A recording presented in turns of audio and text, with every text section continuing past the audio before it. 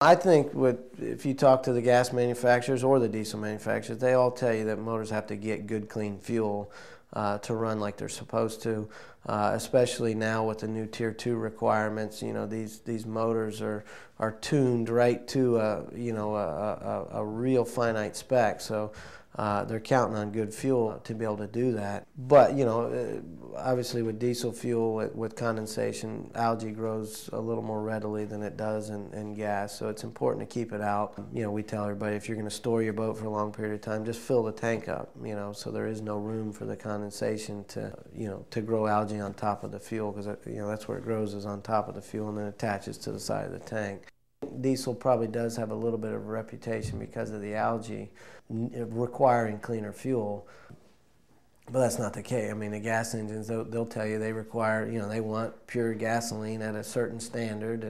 but you know, I think where the major difference is the gas is turning the fuel over a lot more, so it's not sitting in the tank as much, doesn't have as much opportunity, you know, to exceed its shelf life and start separating out. Where the diesel does, because they're just not using as much fuel. You know, some of the consumers that don't put, you know, 1,000 hours a year, if they're putting 100 or 200 hours a year, you know, on some of the bigger boats, that may be one tank of fuel all year. So it's gonna take them, you know, a little bit of some additives or something like that to ensure that they don't get a lot of condensation in that fuel tank.